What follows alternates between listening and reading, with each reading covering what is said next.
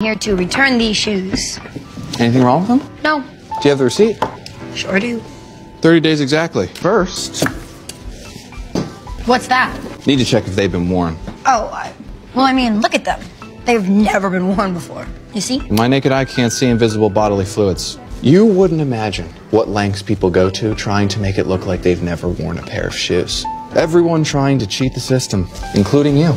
Toddler urine, blood, surprise, surprise. A little bit of vomit. You can tell all that? Sorry, I can't accept these returns. Don't make me look you up on Instagram. I'm sure you posted plenty of selfies in these shoes. Please, sir. I'm a single mother, struggling to make ends meet. Just wanted something nice for once in my life. I promise you, I will never do this again. But these shoes are $800. I can't afford that. Suppose I could make an exception. Thank you. Under one condition. Anything. You blow me after my shift.